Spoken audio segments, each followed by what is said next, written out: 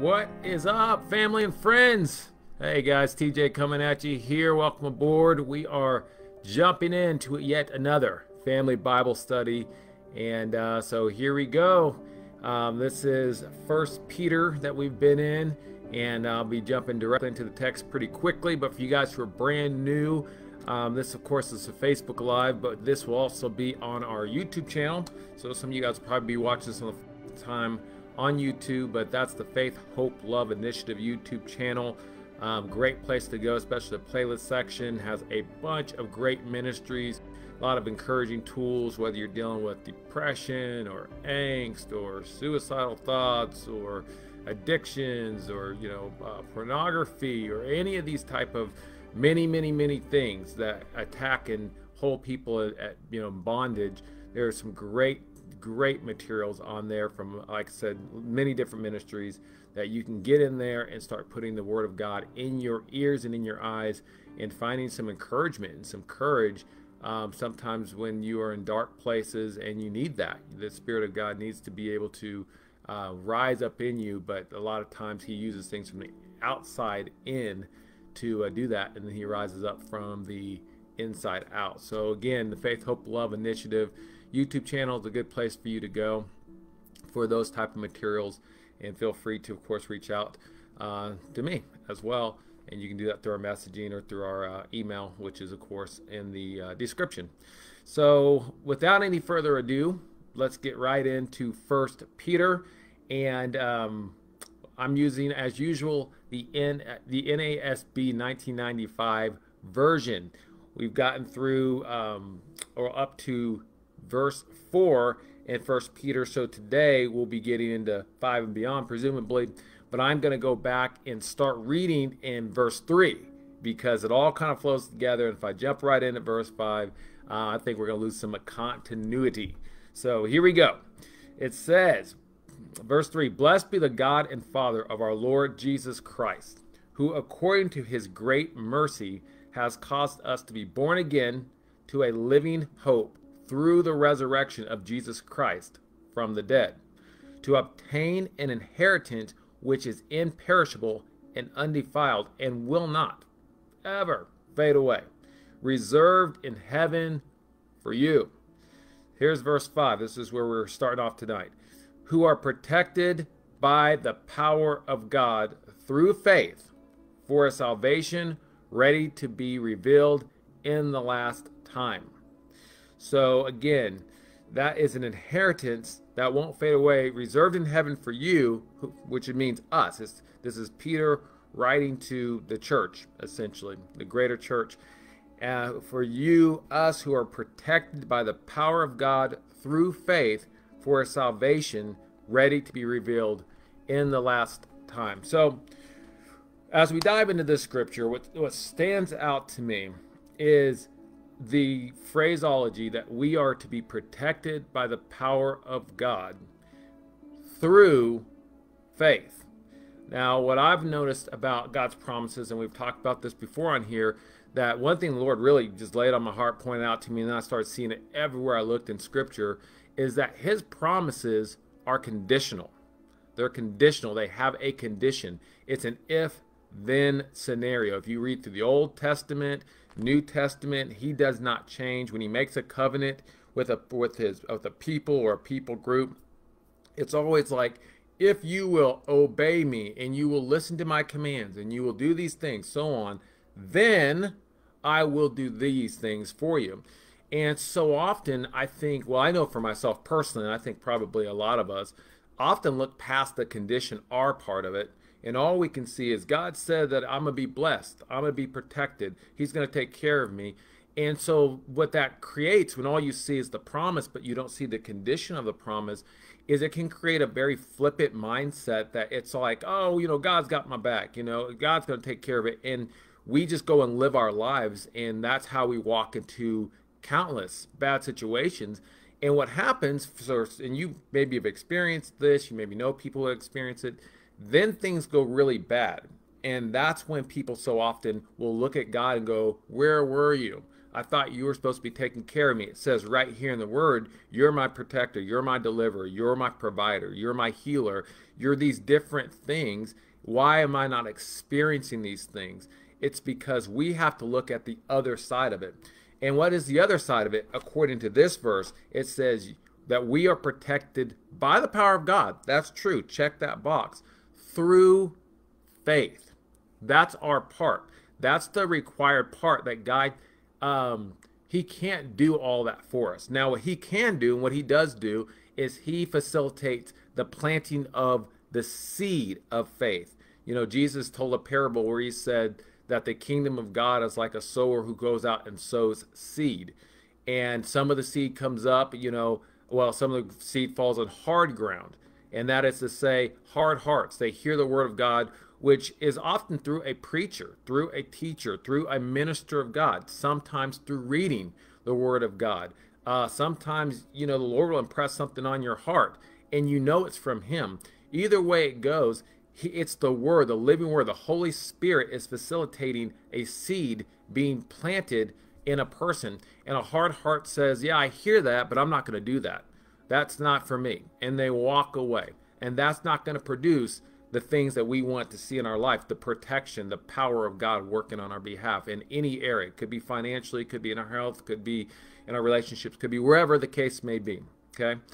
Then it says some ground or some of the seed, it falls on soil that basically is very shallow. So what happens is it doesn't go real deep. So it pops up real quickly, but it doesn't put down very deep roots. And so the sun scorches it, and the sun can represent all kind of things in life that basically, even though we receive the word with gladness, we hear the word, and, you know, when we were the people in church going, amen, you know, that's right, preach it, preacher, you know, and all these things. And we are actually genuinely excited about what was said, and we're going out and we're going to run out there and do something with it. But you are not very maybe mature, or maybe we just simply don't know how to hold on to the word yet, in spite of adversity in our life, which is very often what the sun represents, is adversity that hits our life that's contrary to what we just heard preached. Okay. And anyway, it scorches it. That's done. That seed is sayonara. It's not going to produce the things God wanted to produce. Now he's sowing the seed because he wants to produce a good harvest in our lives. Not just for our sake, but for the glory of his kingdom, for other people's sake as well. And so that seed doesn't do well. Well, then there's also the other seed. He said it does, get in the ground, germinate, starts coming up, but the thorns and thickets and things of life choke it out. And he talks about, Jesus points out, those are things like worrying. It's very acceptable in society to worry. It's very normal to worry. And some people look at you like you're crazy if you say, well, I'm not going to worry. Well, then you're not responsible. You don't care. You don't these things. But that's not what Jesus said. Jesus very specifically tells us over and over, don't worry. Now, in our human capacity, and I know, there's no way in the world we're going to not worry within our human capacity, because we're concerned with how things are going to turn out and so on and so forth. Now, from a logical standpoint, try to list, get a piece of paper and a pen sometime, and start with number one and start listing the things that worrying, just the act of worrying itself, has ever helped you with, ever done good, any problem it's ever solved, ever. And you won't get past number one. Worrying never helps you at all. We just succumb to it. And it's not a sin to have the emotions of worry. You can have something come on you as like, you need to worry about this or be concerned about that. That's not a sin by any stretch of the imagination to experience an emotion coming your way. Jesus showed that in the Garden of Gethsemane when he was dealing with a whole lot. He's sweating blood. He's dealing with so many emotions attacking him, and, his own wills attacking him, and so on. Nothing wrong with that. If it comes to your doorstep, your mind, my mind, the feelings come upon us, physical responses. You could be sweating and still be like, I refuse to worry. You could be, shaking in your boots and go, I'm not going to fear. Those are physiological things. Those are mental. Those are emotional things. But we have something bigger than that in us, and that's the Holy Spirit. And we can get a revelation from him that goes like this: I'm going to take care of that. God's going to take care of that. That situation is going to be taken care of. And because it is, I don't care that my teeth are chattering, with the physiological reaction of fear. I don't care that my hair standing on end or something. I don't care that I have all these things trying to pressure me about maybe your family situations, your financial situations, or whatever. You can still, with the help of God, you can stand up in the midst of that and say, I don't care. I refuse to care. I refuse to worry. Now, does that mean you're just irresponsible? You don't do what the Lord gives you to do? No, it just simply means you refuse, according to the Word of God, to succumb and let your mind just be ran ragged about certain things. And again, we're all work in progress and things like that. But here's maybe a candid question for you. Do you want to live your life in worry? Is that what you want? Is that your will? I desire to live in worry. If it's not your will to live in worry, then it would be my suggestion, really based on what Jesus specifically told us. He didn't suggest don't worry, he told us not to start to stand up against that. And one way to do that is with your words.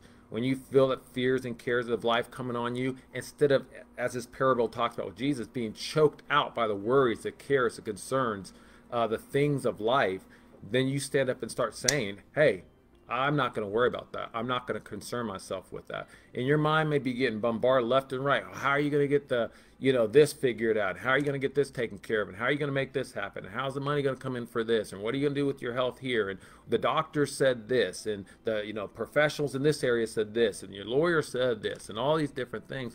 You can stand up in the middle of that junk and say, I don't care what they said. This is what Jesus said. Do not worry. And you put those words in front of you over and over, and that's in like Matthew 6, but there's other places in the Bible that say that. And one of the most repeated phrases in the Bible is do not fear. Fear not, which is fear. Worry is just a lower degree of fear. So anyway, the point is Jesus talks about that, and if we succumb, now why am I going on and on about this? Because we want the protection of God. We want the good things of God to be manifest in our life. I do, and I would imagine you do too.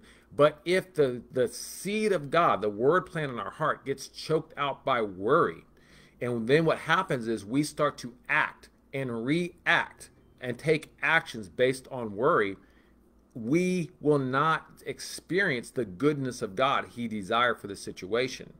And so it makes it null and void. It's just like the seed of God was never planted in your heart. You went to church, you heard a great sermon, you read your Bible halfway through the day and all the way through the night, you got a ton of word in you, and it didn't produce anything. So now we've covered 3 grounds, right? So far, the type of seed was sowed into 3 different grounds so far. The first was the hard ground. Second was the shallow ground. The third was the weedy ground, where the fears and cares and deceits of riches, start chasing money. We start chasing things. We start chasing status. These type of things. These 3 grounds have produced nothing thus far. Then there's the 4th ground, and that's the good, fertile ground, a heart that receives the word. And in spite of adversity, it holds on to what the Lord said. Now, how do you do that? Reinforcing it.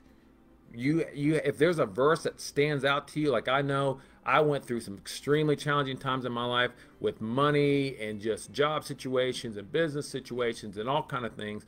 And I would just keep my Bible open to Matthew 6 that talks about do not worry. And I would just come in and I would read that over and over. And I said, you said it right here. This is true. This is true. And I'd go back out and face the challenges. And I'd come back in. I'd read Matthew 6. And I'd go back. Not all Matthew 6, but there's some certain sections that talks about do not worry. Kind of the middle, the end of it. And so reinforcing that was huge for me. And I still do that to this day. When I'm dealing with challenges and things like that, I always go back. What did God tell me? What did God tell me? Now, I'm not the standard. I'm not trying to pretend to be. I've been fallible and failed in lots of situations like I'm sure you have too. Jesus is the standard. But I'm saying these are some best practices that will help you in those particular situations to overcome, so you can be good ground. You hear the word of God, you receive it with joy. I believe that that's true. Even right now, as I'm speaking to you, we're talking about the word of God, and you can believe these things, or you can reject these things, or you can hear them for a little bit and then forget them, or whatever the case may be. Like always, we have those options. Or you can hold on to the word that you get and you can allow it to get deep in your soul, and you can reinforce it. You can go through the scriptures yourself and talk to God about it and reinforce it. And what will happen is if seed goes into good soil, it always comes up and will produce whatever it's supposed to produce. You know what I mean? In natural world, if there's good rain and blah, blah, blah. But you know what I mean? That's what the seed does. That's the only thing it's there to do. It doesn't do anything else. It brings up what's inside of it. The DNA of that seed brings up a harvest. And so if you will hold on to the word of God, and if I hold on to the words that God has given me, it will eventually produce. And that's why Satan is so against the word of God getting in us, because once it's planted, in essence, as long as we hold on to it, he's already lost. We have to give it up, or else we will get the reward of it. Okay? And so if we want to see the protection and all these different things that God has promised us, the provision of God, the help and so on in our own lives. Now, we can't do this for everyone else's lives, you know, necessarily all the time, and we can affect people's lives through prayer and intercession and things like that. But when God gives us a promise, it's up to us to keep that promise. I can't keep it, you know, safe, so to speak, and make sure it produces for your life, and you can't do that for my life. If you want your health to improve, I would recommend getting in the Word of God about health and healing until there is a scripture that just jumps out and grabs you from the inside out, and you're like, that's my scripture. I believe that. Not just intellectually, but there's just something about it. There's a quality about it. That's the empowerment of the Holy Spirit. That's what it is. It's hard to try to explain it physically, but the Spirit of God will illuminate. There's no other reason that this scripture should stand out more than any other scriptures, but it does. I told you guys when I had COVID, it was what the Lord, I knew lots of scriptures about healing. I was reading through lots of scriptures on healing, heard them from all throughout my life. But there was one in the Bible which was found in Malachi 4:2, and it talked about the Son of Righteousness rising with healing in its wings. And that one illuminated. And that was the one I held on to as I was going through that. Well, again, why that one? Why not other ones? That one was the one that the Holy Spirit illuminated for me. And I held on to it. Now, it may not be for you. If you're dealing with some kind of physical symptoms or whatever the case may be, I'm not saying you need to go and grab that scripture and make that your scripture. It won't work because it's not from God. It's just from me, you know. But if he's giving you one, and it could be that same one, then you want to hold on to it. Okay. And what you will see is that is what faith is. Faith is becoming fully persuaded, is one way the Bible defines faith. It talks about Abraham being fully persuaded that God would do what he said he would do. And in this case, he had told Abraham, I'm going to give you a son, even though Abraham was like at the time 99 years old and didn't actually have the child till 100 years old. But he was fully persuaded. He said, hey, God said it. Doesn't make any sense naturally, but hey, it's God. So he's going to do it. And since he was fully persuaded and he held on to the word of God, he got what he had believed. And that's true for Abraham, you know, those thousands of years ago, but it's also true for you and me today. And so we can do the exact same thing through faith.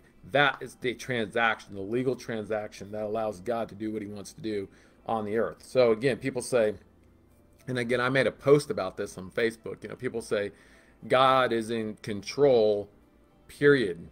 Well, according to God, your faith gives him the right to either do things for you or not do things for you. He's not in control of that per se. Now, do all things work together for the good of those who loved him? Are all things going to eventually work out the way he's, you know, angled them to work out, etc.? Yeah, that's going to happen. You can read the book of Revelation, and it will make that very clear to you. But that doesn't mean everything's going to work out in my life. It doesn't mean everything's going to work out in your life the way it should according to his plan. We have to be involved with that, okay? So let's move on from there. But that's verse 5 that says that we are protected by the power of God through faith. And it says, for salvation ready to be revealed in the last time. And I just talked about Revelation, and you can read through that, and it gives some idea, an inkling of an idea of what's to come. But it's less than, you know, you watch movie trailers again, and try to get an idea of what's going to be in the movie. Revelation is like so compact and small compared to the glory that God has planned for those of us who maintain or sustain or remain with him to the very end. We don't decide to go and, you know, break up our relationship with God and say, forget you, I'm going to go and chase the world, I don't want you anymore. Just like a divorce, in a marriage situation, we're in a covenant with God, just like a marriage is supposed to be a covenant, but a person can go, you know what, I'm out. And they can leave that relationship and go and chase, whoever they want to go chase. And they have the freedom to do that, just like when people get, cast away to God and walk away from God, they have a lot of quote unquote freedom to go and chase the world, which is really just slavery, just so you know. But they're free. They're free to go. But what you're going to find is they're not free to stop. They're free to go, but they can't get rid of these habits and these things that catch them up. So what they really do is they run into slavery to other things. But when they leave the relationship with God, they're leaving behind the benefits of that relationship, just like, again, like a marriage. Whatever there were the benefits that were in that relationship and that covenant, and whatever benefits there were, it could be physical, financial, emotionally, spiritual, whatever, they're leaving those behind. And that's what people do when they leave God. And so for those of us who endure, we are going to inherit heaven. And you got to remember, in our existence, living on this planet is the shortest thing we'll ever do. I mean, if you live 100 years old, what is that what's 100 compared to a billion? $100 compared to $1 billion, it's nothing. What's 100 years compared to a billion years? Nothing. I mean, it's absolutely nothing. And we're not going into a billion years after this life. We're going into eternity. It never is going to stop. So what we do right now on this earth is extremely important, because it's preparing us and it's situating us for what's to come. And that's the salvation. God's already planned it out. He's not planning it out. It's already planned out, kind of like one of my uncles had a surprise birthday party this last weekend. He turned 80, and they got him. He walked in, and I wasn't there. I got to see pictures later, but you can see he was just like shocked. He had no idea what was going on or what was prepared for him, and he thoroughly enjoyed it, from all reports and things like that. Being celebrated, and the people that were there, and family members that were there. And that's kind of like a little microcosm or a little example of how it is for us. God's prepared for us more than we're expecting. And when we walk into that reality, so to speak, as we walk into that into heaven's gates, if you want to put it that way, or into those times, we are going to be awestruck. We're going to be speechless in so many ways, I'd imagine. And so the best for us is yet to come. Okay, so let's move forward to verse 6. It says, speaking of our inheritance being revealed in the last time, it says, in this you greatly rejoice, even though now for a little while, if necessary, you have been distressed by various trials. Now that's a very kind way of Peter putting that. Because in his day and age, now you have to remember, this is the Apostle Peter from the time that, the church was originally started after Jesus left. It wasn't very much time before he was being persecuted along with the other disciples by King Herod. He's being thrown into the jail for nothing, for no reason, other than just talking about Jesus.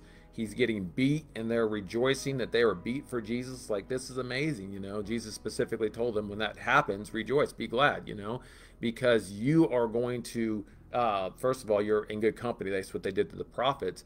But there's reward. God is a rewarder. That James, we just went through the James Bible study.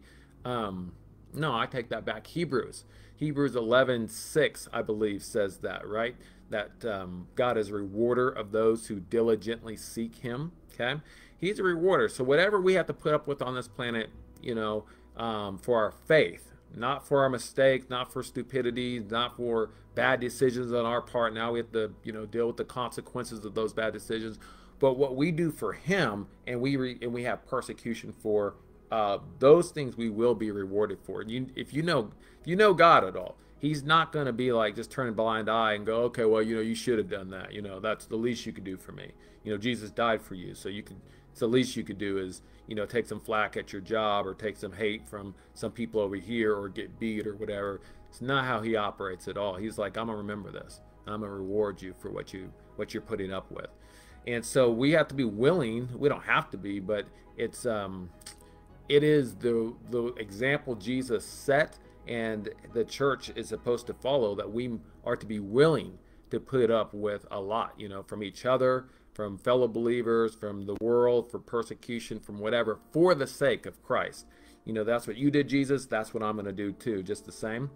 And so when Peter's talking to a church body that I believe at this time, historically speaking, and again, I've put the a link for the Bible Project, their rendition of First Peter, kind of their breakdown analysis of First Peter, and there's what they would call the historicity or whatever, but the history of what was going on in the church at that particular time.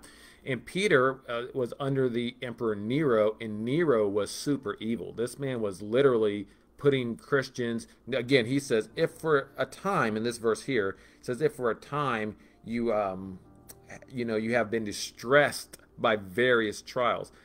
Their trials were like getting thrown into the Colosseum, the arena, the gladiator arena, with wild animals who are ripping them apart. And their family members are being ripped apart. Why? Because they are Christians, they're believers. Their trials are like Nero would cover them in oil and things and literally light them on fire. Their trials were, I think it was the Emperor Nero that eventually crucified Peter, and according to church tradition, he was crucified upside down. Various trials. And so he's saying Peter's saying, in this greatly rejoice that you have an inheritance, because once they kill your body, what else can they do to you? Is essentially what Peter's saying. Even if they don't kill your body, they just persecute you. You think about what you're going to get on the other side of that. And when your mindset is set on this planet, what's happening to you or me now, and it's easy to get in that mindset. The whole world pressures us to look at the here and now, as we said last week. It's very easy to get discouraged, get down, and the reason is you're most often, in many cases, we're thinking about ourselves. How is this affecting me? I'm not getting what I want. I want these things to move faster. I want to have more of something. I want more, whatever the opportunity may be that you want more of. I want more money. I want a significant other. I want children. I want a better job. I want a car. I want blah, blah, blah, blah, blah. Me. And when you are focused on, as we've all know from experience, focused on you, it's easy to get down.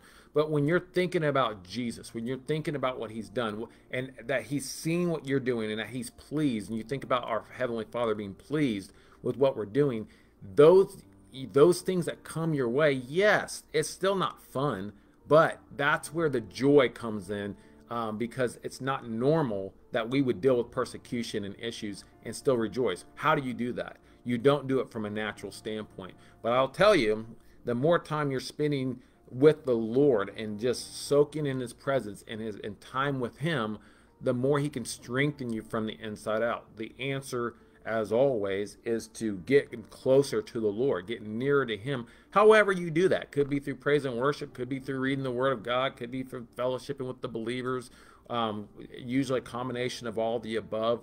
But different days require different things. But as farther we get away from the fire, so to speak, the colder we tend to get, using a simple analogy. And so the closer we get to the fire, like God said, he said, draw near to me and I'll draw near to you. And that's a promise for all of us. Once again, if it's a promise, there's a condition. Where's the condition? Oh, I have to draw near to him, and then he'll draw near to me. And when he draws near to you, then you have his strength, just like getting into a big hug from your father, right? If you want the warmth and all that goes along with a big bear hug from a father figure, let's just say, and I realize not everyone had that in their life, whatnot, but I'm just saying, if you want that, you have to draw near, and then you get those benefits, right? And we can draw near to our Heavenly Father and get the benefits of his love, okay? And so I want to make this last comment on verse 6, and that's going to be it for tonight.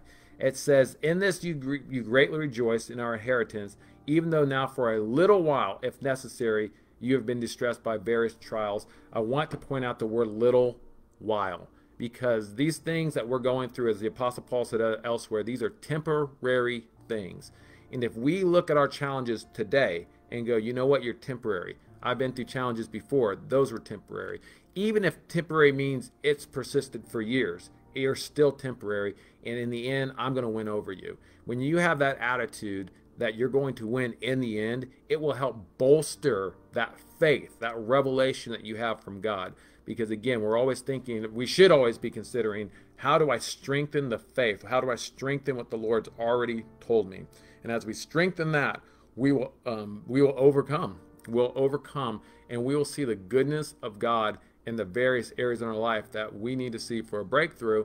And again, it's not about us. It's not about our lives, just us having a breakthrough. What the Lord is wanting to do is it for us, but also through us to other people. And so we make ourselves a vessel of good everywhere we go as we submit to Him and we learn to overcome the challenges that we're dealing with, not sometime in the future, but the ones we're having to deal with today. So hopefully that encourages you. I'm encouraged, so I'm glad I tuned in. But we will see you guys next time. And remember, as I always like to remind you, God does not owe you anything, but He loves you. And He has already done more for you than anyone else ever will. All right, guys. Love you. Next time. If you have found this teaching helpful, consider subscribing to the channel and click the notification bell. That way you'll be alerted whenever new content is released from the Faith, Hope, Love Initiative channel.